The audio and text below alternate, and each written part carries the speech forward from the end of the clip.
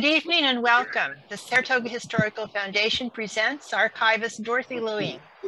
This is highlights of the history of the Stanford Linear Accelerator. If you will. So I'm going to ask you to please turn off your video and your microphone because this event is being recorded. And if you have any questions during the event, please press chat for asking questions and we'll answer the questions after the lecture. So thank you. Once again, please turn off your video and your microphone. Today's presentation is being sponsored by the Saratoga Historical Foundation. And the mission of the Saratoga Historical Foundation is to preserve the rich history of Saratoga for the education and enjoyment of the community. And that means everyone. So if you came to the historical area, you would see our museum. It's in a 1904 building with information about Saratoga's history. You'd see a furnished 1850s pioneer cottage. You could go inside a one-room schoolhouse and take your photo. And if you want to find out about more events, go up to www.saratogahistory.com. Our next event is going to be a new exhibit called Ask Your Grandmother, May 20 through August 28. Also, as part of Preservation Month, we are offering a free walking tour of historic Oak Street on May 28th at 1 p.m. and May 29th at 1 p.m. led by a docent. I know you'll enjoy this. It'll take about an hour and a half. You'll meet in front of the museum at 2450 Saratoga Los Gatos Road in Saratoga. For more events, go up to www.saratogahistory.com. This lecture series has been recorded and is posted on www.saratogahistory.com. Now I'd like to introduce our speaker. She serves as the archivist and records manager at SLAC, as well as the manager of the SLAC Research Library. Her previous experience includes working at the Life Sciences Data Archive at the NASA Ames Research Center. She earned degrees from MIT, University of Michigan, and San Jose State University. So please join me in welcoming Dorothy. Thank you so much, Annette, and thank you all for your time. I hope this will be an informative and interesting presentation for you. And I just want to apologize ahead of time as I'm not a historian or a physicist, but hopefully it'll be an enjoyable time for us. Let me share my screen. Can you all see this? There we go. Oh, great. Okay, so this will be just a really brief history or highlights from our 60-year history. Oh, sorry, excuse me. Try that again.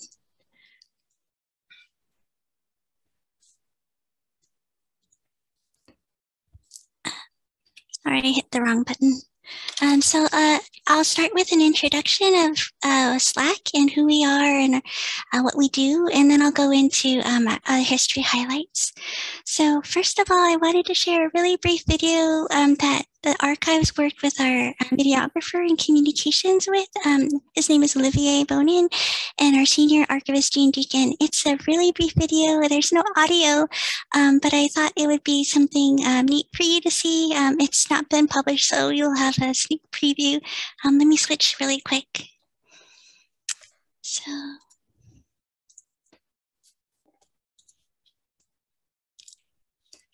here I'm going to go ahead and get started.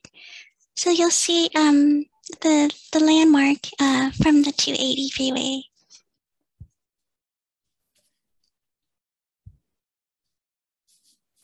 So the archives worked in getting some imagery and historic photos for this video.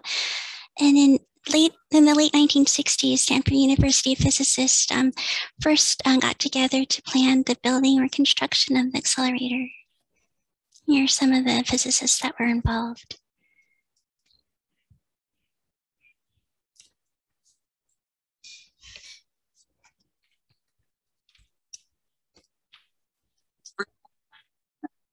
Right, yeah.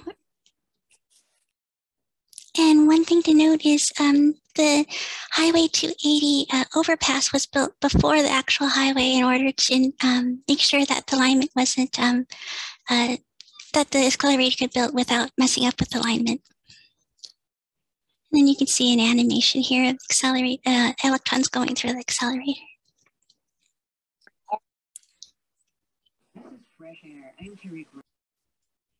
Thank you all for humoring with me, letting me share that with you. I'll go back to the main presentation.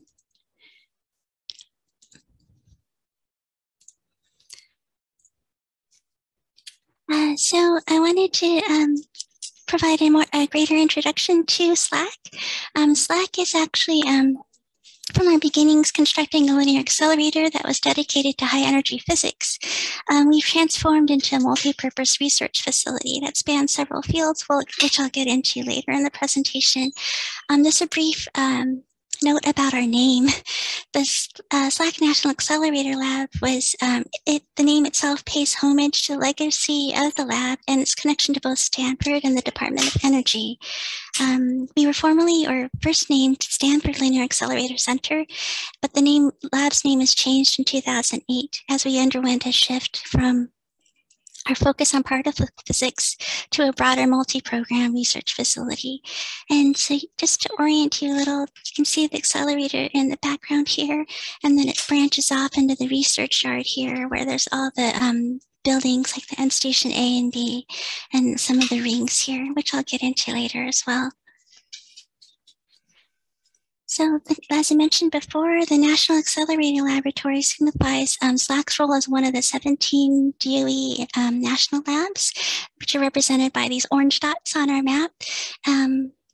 So DOE actually contracts the operations for SLAC to Stanford University, and they also provide oversight. One thing to note is that SLAC has a great deal of partnership with Stanford University. There's several joint institutes and centers which are represented here. I'll get into a few of them towards the later part of the presentation. But one thing I did want to highlight to you is in the left corner here, on the bottom is a image of the Large Synaptic Survey Telescope, which has been named for the Rubin Observatory that's being built in Chile. It's one of the largest the largest digital camera that's built. It's about 5.5 by 9 8/10 feet. And 6,200 pounds. It's huge, and it provides 3.2 gigapixels. And just again, some of the science that goes on here at SLAC, there's a depiction of chemical processes here, photosynthesis, as well as material science, connection with astrophysics and high energy density science field here, as well as biology with a model or structure of the RNA. And also notable is that we did help support a great deal of COVID-19 research in the last year or two. And here's an example of the experimental station at one of our facilities.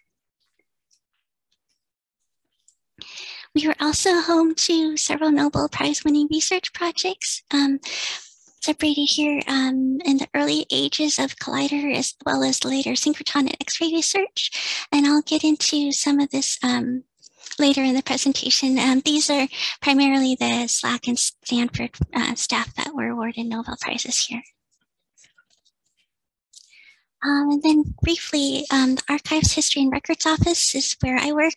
And we work to find and appraise records of historical value and organize, preserve all that material and assist researchers, which includes the public and not just people in official research capacity. And we provide intellectual capital, for example, compiling accurate historical timelines of events and doing presentations like this. And the URL for our history website is listed at the bottom, and I'll show it at the end as well. So now to the main part of the presentation. I just tried to select some images from like a decadal survey across our history, and hopefully it'll give you a nice flavor for what's been happening in our history and some of the events and projects that go on here. So first, the 1960s. In 1962 is when we were founded. Stanford signed the SLAC construction contract for $114 million. You can see the gentleman here pictured standing is Wolfgang Panofsky, who is our founding director. He was also a Stanford physicist, and he's presenting to the Board of Trustees. And then on the right, you can see that they're signing the contract. And in the background are aerials of SLAC. In terms of our leadership, along with Panofsky, who was our first director all the way through 1984, is our first deputy director, Sid Drell, who was also had Stanford connections as well. He started in 1969 and served until 1998. And notably, they were both arms control experts as well. Here are a few select photos of the many, many photos we have of the excavation and construction of SLAC. So you can see some excavation going on the left. And in the middle here in the very background, you can see the 280 highway overpass, as well as all the large cranes. And this is the branching off in the research yard. And then here on the right, you can see the accelerator housing is being constructed 25 feet underground. Later on, there'll be backfill and earthfill, and the Klystron building gallery, which is what you see when you're going on the highway, will be built right on top. And that houses all the utilities and accessory equipment. And then just on the bottom, I just wanted to show a close-up again of the highway overpass over the Klystron building. So it took about 4 years for the construction since the founding in 1962 and to get us up and running. And here you can see in 1966, Panofsky is giving a tour to the Atomic Energy Commission staff, as well as probably Stanford staff as well of the accelerator.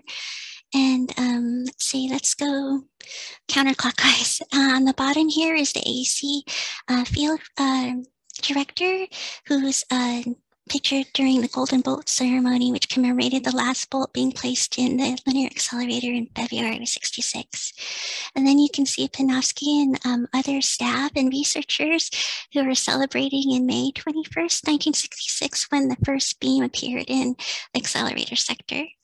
And then on the bottom here, I also wanted to highlight that there's quite a computing history as well at SLAC. And here is the transfer of the IBM 36075 mainframe to SLAC in 1967. There's quite a deal of computing power that we needed to analyze all the research results. One of the first experiments or research programs was the bubble chamber experiments. And here's an example of one of the bubble chambers. On the top tier here is all the computing and controlling equipment, and the bottom is the bubble chamber where this gentleman is standing. And in the middle is just a representation of all the kind of equipment needed to review the scanned films of the bubble and spark chamber events. And then this is an actual right image of a bubble that captures a bubble chamber event. This was in particular from 1968 and 69. Sorry for the background noise. The bubble chamber experiments were actually conducted with superheated liquid that boils into tiny bubbles of vapor on ions that are produced along tracks of subatomic particles. So you can see as the experiment goes on, the person who's monitoring the experiment would take a small portion of the events, usually about 1 in 30, to record on photographic films, which could then be analyzed later. As the program ramped up, it ended up taking about 7 million pictures in 1971. So there's quite a great deal of volume of data.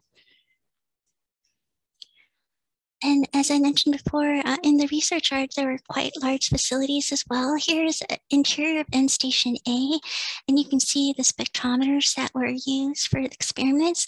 And you can see down here, a gentleman in a white shirt, so you can see for scale how large the equipment was. And then coupled with the spectrometers are also all the computing equipment that are located in the control room. Again, quite a deal of machinery and computing power. one of the first scientific discoveries at SLAC was actually a fossil of a prehistoric marine mammal. It was first named Paleoparadoxia and later renamed Neoparadoxia. Here you can see Adele Panofsky at the center. She's the wife of our founding director, and she spent a great deal reconstructing the fossil. Here is just a model of the fossil, and she's displaying or sharing with UC Berkeley staff.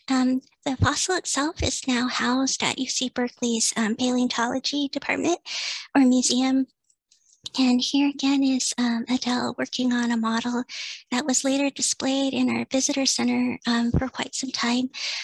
This model has been put on loan with the San Mateo History Association Museum in Redwood City, and they're pending the construction and funding of another wing to their museum before they can display it. And lastly, I wanted to show you for the 1960s an excerpt of some of our staff members at work. In 1962, we started off with about 400 staff and spanning multiple disciplines. So you can see, for example, there's construction and machinery and assembly, as well as scientists, both theorists and experimentalists. And again, a lot of computing scientists as well. So that brings us to the 1970s. November 1974 was known as the November Revolution for the growth and spurt of really great physics discoveries. So here you can see the research group C who are poring over research data. And on the right here is a scroll. I believe that wooden scroll was built by Marty Breidenbach, who's pictured sitting down here. And you can see the peak from when they discovered the psi particle. And then below it is pictured the actual research logbook, which was actually an image was taken that, and it was incorporated in the Smithsonian's Atom Smashers Discovery exhibit in 1977. Another project at SLAC was SPEAR, or it's short for Stanford Positron Electron Accelerating Ring. It's a machine at SLAC that was completed in 1972. As you can see, there's a single ring about 80 meters in diameter, and it has counter-rotating beams of electrons and positrons that collide with each other. And here's a picture of the groundbreaking ceremony for the Stanford Synchrotron Radiation Project, which was later renamed to Stanford Synchrotron Radiation Light Source, and that was in 1977. The name change happened later in 2008. Another project that happened in the 1970s was the Positron Electron Project, or PEP for short. You can see Alan Cranston with the shovel here at the groundbreaking ceremony, along with Panofsky on the left. And then there's also a picture of the tunnel excavation in 1978. And then near the completion in 1979, you can see the interior of the storage ring tunnel with all the components. And at the very bottom, you can see the PEP magnet group that's gathered to celebrate the completion of the last bending magnet for the ring. One of the gentlemen had his hand in a cast, but needed to be part of the group photo. Again, during the PEP excavation, there was another fossil.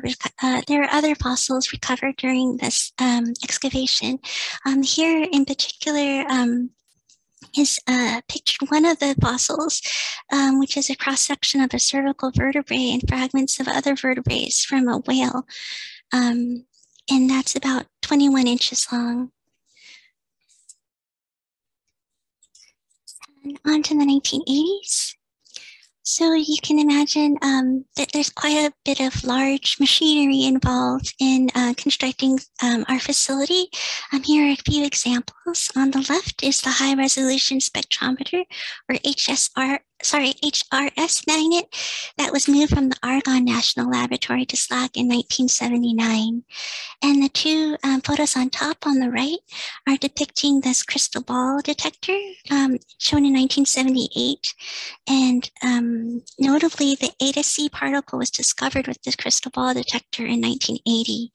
And then you can see in 1982, it was loaded onto a US Air Force cargo airplane at Moffett Field on its way to Germany in 1982.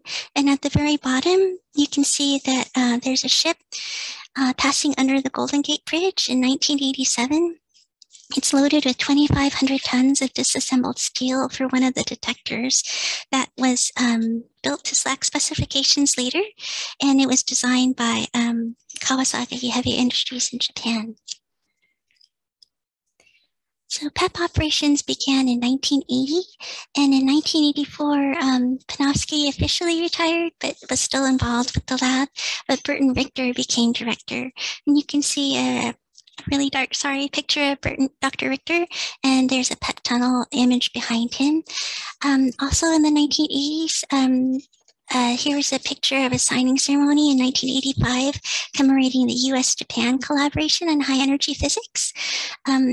It's just a brief example. There were quite a few international visitors at SLAC throughout the years. Unfortunately, didn't have time to put in all the pictures, but some examples are in 1970, we hosted French President Pompidou. We also hosted several delegations from China, the first in 1972, as well as the Japanese Emperor and Empress in 94, as well as the Princess of Thailand in 2000.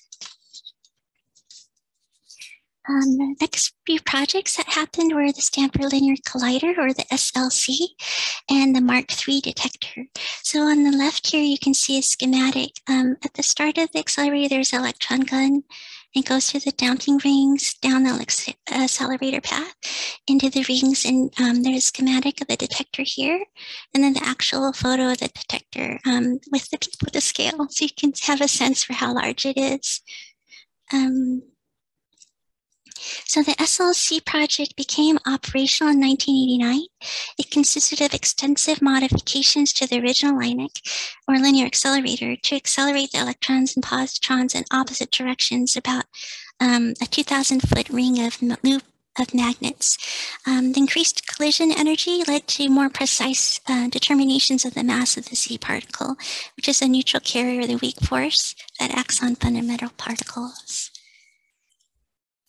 And now we're on to the 1990s. Notably, the first web browser in North America was actually at SLAC.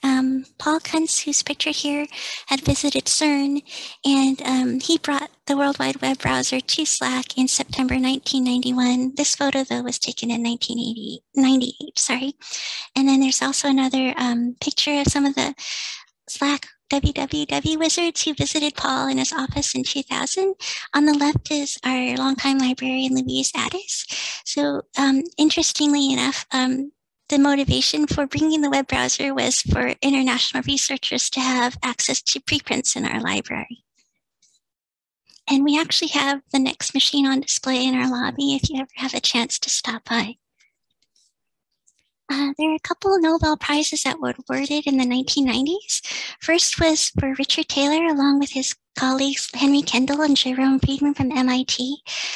This was actually for experiments that were conducted in the early 1970s, about the same time as Richter's experiments, but it took quite a while before the scientific community could recognize the importance of their discovery. In their deep and elastic scattering experiments in the end station with those large spectrometers I'd shown you before.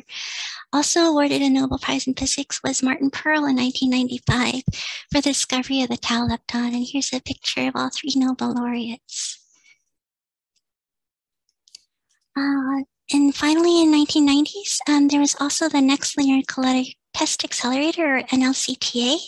There was a collaboration with the KEK director from Japan, Director General Sugawara-san. And then there was also the PEP2 project. So PEP2 is an upgrade of PEP. It was dedicated, as you can kind of see in the picture there, in October 1998. You can see Jonathan Dorfin, who is the director, who assumed directorship after Burton Richter, as well as Condoleezza Rice and Bill Richardson on the left there. So PEP2, just to give a brief overview, is 2 independent storage ring, one on top, which is a high energy ring, electron beam, which was an upgrade of the existing structure, and then a low energy ring, positron beam, which was new. That was coupled with a Babar detector. B factory is the popular name that was given for this asymmetric or colliding beams of particles with unequal energies to produce B mesons or subatomic particles. And let me show you a picture. So these are 2 detectors. One was the Stanford, the SLAC linear detector, or SLD, as well as the Babar detector. Just more on Babar. It was an international, or still is, an international collaboration for particle physics research. And there's actually been over 500 publications over the years, including a 2008 Nobel Prize in Physics for work on high precision measurement of CP violation that was conducted at SLAC and awarded to Japanese researchers. And the name Babar actually came through the name for the search for B and B bar particles. So that's the name Babar. And I just wanted to go over a really brief survey of the 2000s since it's a little bit more recent. Here's the SPEAR-3 upgrade that was completed in 2004. SPEAR-3 is a 3 GeV high brightness 3rd generation storage ring that operates with high reliability and low emittance. You can see a colorized version of the exterior on the left here and the interior on the right. We also, as I mentioned, are involved with astrophysics as well. This project first started as GLAST, the Gamma Ray Large Area Space Telescope, which was renamed to FGST, or the Fermi Gamma Ray Space Telescope, after the tradition of NASA renaming projects once they're launched. So here's a picture here of the Large Area Telescope, which is a array of kind of like a detector array. It's about 1.8 meter cube in size, and that's the main instrument for the telescope. And in the middle, you can see it's loaded onto the rocket. And then on the right is the artist's conception of it in space. From the NASA website, it describes the launch as occurring on June 11, 2008, and it was renamed in honor of Professor Enrico Fermi, who was a pioneer in high energy physics. Following along the line of astrophysics is the Kavli Institute for Particle Astrophysics and Cosmology, or KIPAC for short. Here on the left is the KIPAC, or the Kavli building, that was dedicated in 2006. And then there's a composite of galactic simulations of visualizations that represent some of the experimental work and research that goes on. KIPAC was established in 2003, and it's still active and it's still active and current. We also have another joint institute called SIMES, or the Stanford Institute for Materials, Energy, and Science. The main aim of SIMES is to study the nature, properties, and actions of complex and novel materials, both on electronic and atomic level, and to apply that to cleaner, renewable energy resources and technologies. On the left is one of the researchers with the equipment in 2007. In the center is a picture of a magnet in 2008. And then on the right are SLAC senior scientist Mike Toney, who's in the purple polo, and a SLAC Stanford's postdoctoral researcher, Alex Asner, with a piece of thin film photovoltaic material.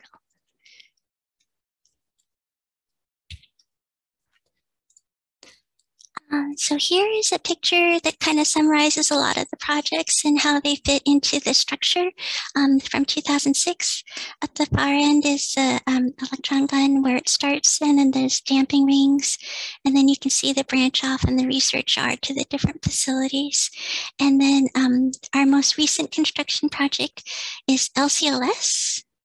So LCLS is a linear coherent light source. It's our mission, our primary mission, our flagship mission, I guess. We first achieved first light in April of 2009. And here's a representation from our computing equipment. And on the right is a picture of the undulator hall. The undulator hall houses a lot of quadrupoles or magnet arrays or assemblies that help to guide the beam. So the LCLS was dedicated in 2010. It's an X-ray free electron laser, or FEL. It takes X-ray snapshots of atoms and molecules at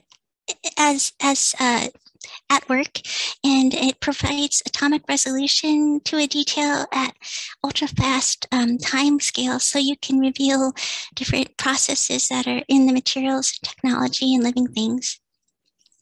These snapshots can be strung together into molecular movies that show chemical reactions and biological processes as they happen.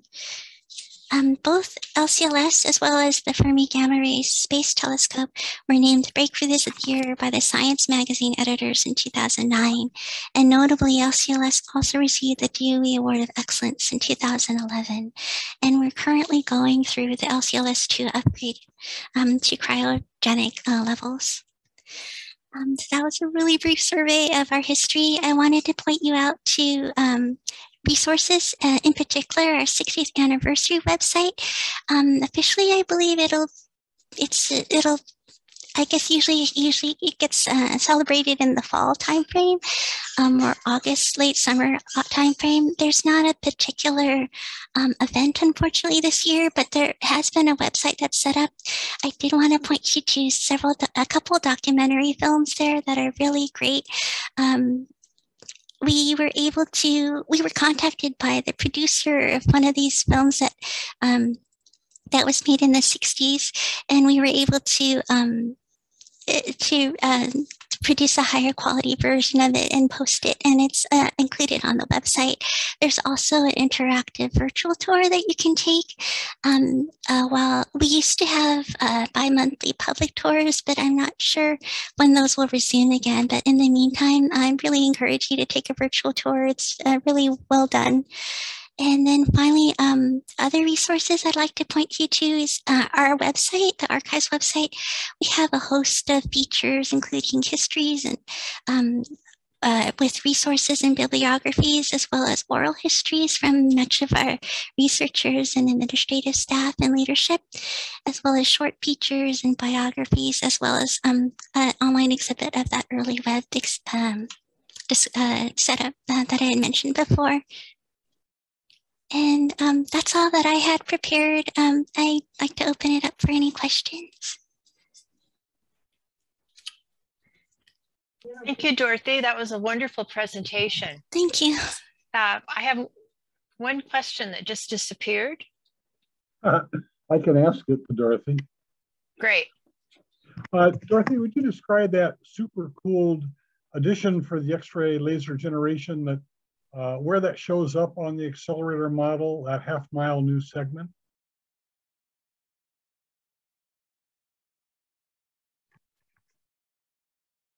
Maybe show a slide of the plot and show where that's located. I gather it's parallel to part of the accelerator.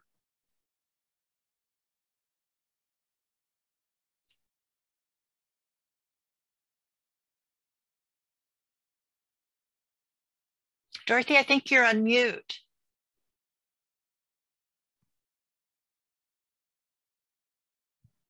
She's unable to unmute herself. Tom, can you help her? Oh, there it goes. Thank you. Sorry about that. Let me see if I can point you to, there's a wonderful website for LCLS2 that helps show, let me see if I can share the screen.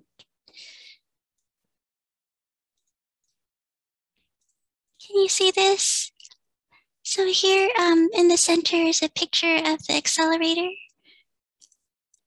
And then the small building here is the cryo plant that's built next, and it'll run alongside the accelerator. Does that answer your question?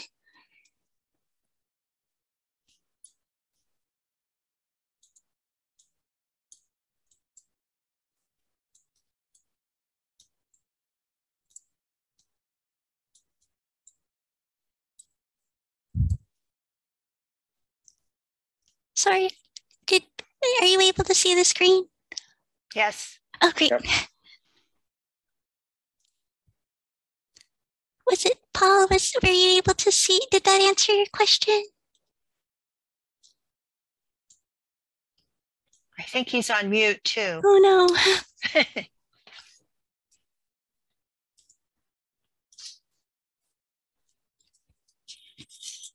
Yeah, well, LCLS2 has a lot of really engaging content. There are 3D virtual tours and instrument maps, and there's quite a few videos.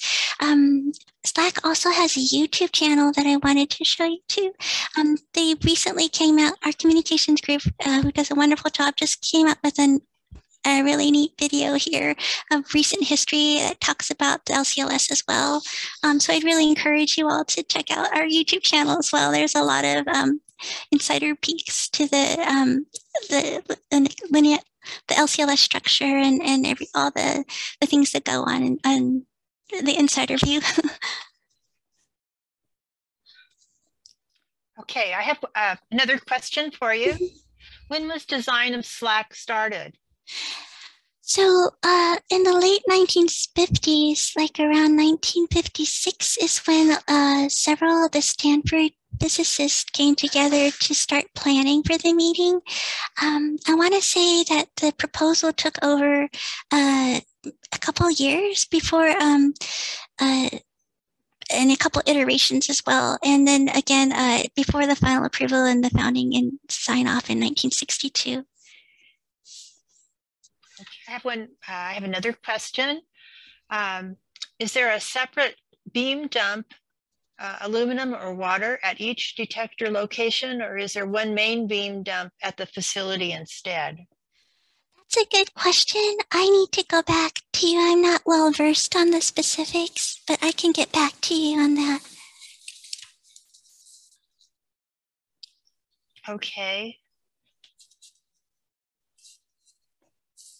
Another question was, could you post the URLs you mentioned in the chat here? Oh, yes. Okay. Another question says, I believe the design started in, I think she's referring to SLAC in 1950. Can you verify? I know that Panofsky held quite a few meetings in his home with some Stanford physicists. They might have had some preliminary meetings before 1956, but I think 1956 is kind of the official start date that's recognized, but that there might have been conversations that happened before then. The history is that it started off with the mark detectors in the mark accelerators in Stanford. Sorry, I'm mumbling a little. We do have some resources at on our website that can go into further detail and have links to other resources, and I'll post that in the chat right now. Okay, my parents actually worked at SLAC, and that's where they met and got married, and ultimately got married. And I know they got married in the early 1950s because my older sister was born in 53, and they were already married. So my father was the #2 employee for SLAC after, and so I know it had to have been, and he was a graduate student there at the time. So he actually designed part of the the thing that measured the electron. Yes. So it had to have been earlier. Yes. So yes, I'm sorry. I need to correct my. I misspoke. So yes, there are several design and preliminary reports from the 1950s. Atron, Bloom, and Atkinson is the engineering architect construction form. And we have several of the reports on our website that's posted in the chat as well. So yes, you're absolutely right. A lot of the design work started in the 50s.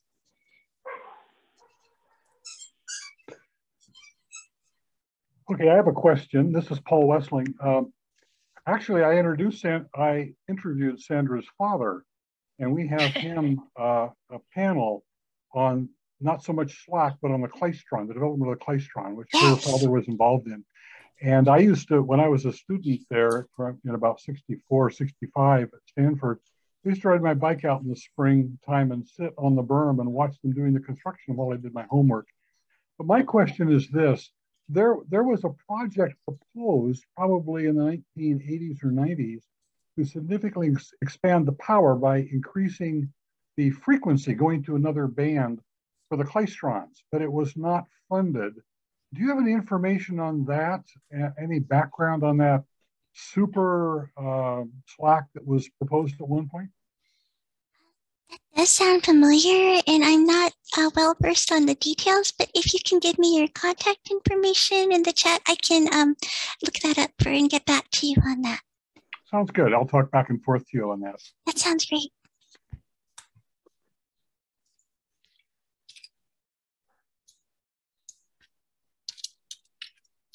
Okay, I don't see any more questions. Does anyone else have a question they'd like to ask? I guess just one clarification, Dorothy. I had always assumed driving over the bridge on 280 that the beam tube itself was in that building you could see. But so now you're saying, or you said that it was actually buried beneath that building. Yes. Okay. Yeah, so actually one of the initial designs was in parallel together side by side, but that was abandoned for the current design, which has the klystron building that you can see on ground, above ground. So the linear accelerator is actually 25 feet below ground, running in parallel vertically with that. Mm-hmm. Yeah. Oh, okay. Yeah. Yeah, in the klystron building has all the klystrons in there. Right. Here's a question for you, Dorothy. I'm familiar with the physics research, but can you illuminate what types of bio research is done? There's quite a bit of research, and I haven't kept up with everything because there's so much that goes on. But in recent memory, they did some visualizations of photosynthesis processes, in particular photosynthesis 2. I know they did some modeling with that, and I think not only the biological processes, but also, or the reactions, but also they do a lot of work with modeling atomic structures. So a lot of, for example, some of the COVID research might involve modeling receptor sites or the structure at an atomic level. So in a nutshell, that's kind of the flavor of bio research that's done. I don't know if that answers your question. I can also see if I can find a quick link.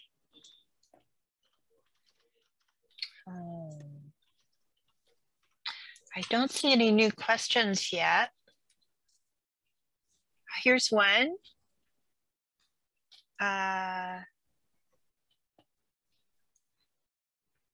So yes. Can you see it says yes. The SSRL is colloacted, but is there? Thank you. Sorry, I'm not a good typer at my. But there's also a physical connection to the main SLAC team. Oh, yes. So the SSRL ring is kind of an offshoot of the beam. Let me see if I can find a good photo.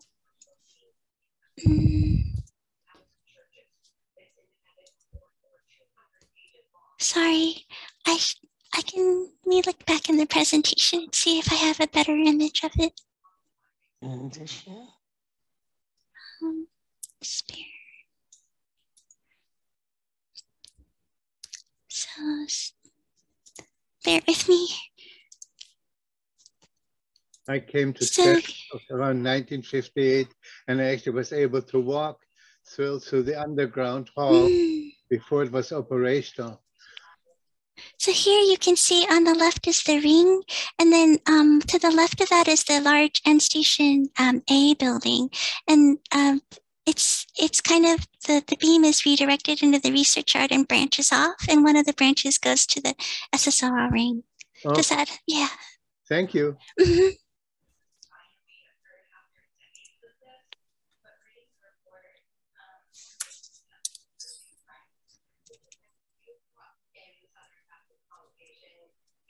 Looking for any more questions? Like the previous speaker, I was fortunate in that I was able to, with some group, and I don't recall the group, to take a tour of the linear accelerator, one of the last tours they gave before they actually went operational. And I recall how impressive it was to go into the building there where the tube, above the tube. The person that gave the tour, and I don't recall who he was, had a great sense of humor. And I recall one of the humorous comments he made was that although the tube is perfectly straight, it's not perfectly level. And he said that's so that if all else fails, the electrons will at least roll out the end of the tube. Yeah, there is a 20 or 24-inch window for the alignment, I believe. So yeah, it's pretty amazing that over a 2-mile distance, they can keep it so well aligned. Well, it was poured as a single concrete slab. But I remember that the concrete trucks were coming all the time on Central Road, to make it longer and longer and longer without any breaks that you see in typical concrete construction. Yes, they did quite a lot of work in surveying different sites before they chose the final site. I used to live about where the sun is shining over the hill behind your face, so I used to come by there daily. And I used before they had the IBM 75, they actually had an IBM 36050, and I used that to develop at night when I could get on to develop the software that I used at the Stanford Medical Center. Wonderful. By the way, I've just heard that one of the early engineers who worked on SLAC and later CERN, Jan van der Lans, is in very bad shape and probably won't survive, months. I don't know if any of you know Jan van der Lans, but he was one of the engineers at SLAC at the time. Here's a question from Pete. It said, when I toured SLAC, they said SLAC could see battery eons during charging. Is this still going on? That's something I don't know. I can check into that too. I have to confess, I haven't actually been in the linear accelerator either, and I would like to someday. I don't think it's safe now to be in the tunnel itself, right? No. It has to be during shutdown. I don't mean the Klystron. I mean the tunnel below. Yes. Would be radioactive now, I suppose.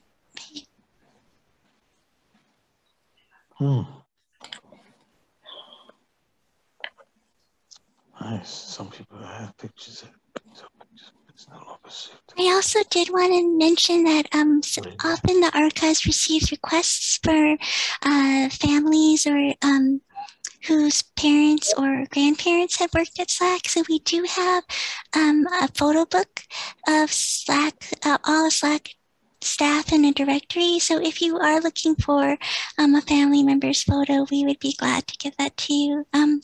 Unfortunately, it's not the greatest resolution due to the original printing, but it's it was done professionally or digitized professionally, and we'd be happy to give those to answer any requests for that.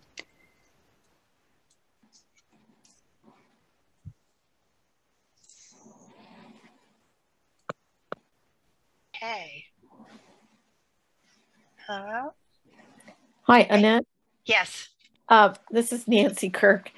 The question is, actually, this weekend coming up, I'm going to go see my nephew graduate, and he will be majoring in astrophysics at Montana State. I would think he'd be quite interested in not only learning more about SLAC, but actually touring it. I know you said it's not available now, but who would he contact in the future to see if there are tours being given? So there used to be a visitor, a tour website with dates and sign up information. Okay. Here, I can put the URL in now. Thank you. When they do register, or when the registration is open, I do want to encourage you to register early because they do fill up pretty fast. I bet. Thank you. Oh, looks like they have one on the 27th. Ooh. There was a question about what email address do we need to get those photos? Oh, I posted that, the SLAC arc at slac.stanford.edu. I see it.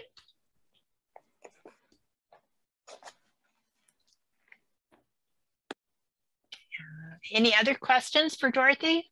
She's doing a great job. Oh, I wanted to thank you all for sharing. It's so wonderful to learn from all of you too.